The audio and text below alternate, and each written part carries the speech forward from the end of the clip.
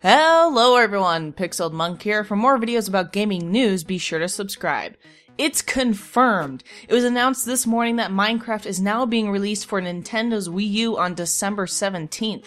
You can buy Minecraft through the eShop for $29.99 and comes with 6 of the most popular add-ons, including Battle & Beast Skin Pack, Battle & Beast 2 Skin Pack, Natural Texture Pack, City Texture Pack, Fantasy Texture Pack, and Festive Mashup Pack. Minecraft Wii U Edition will also feature off-TV play so that you can play on your Wii U gamepad, according to Mojang, continue playing on the gamepad when other people want to use the TV for less fun things like movies or other video games.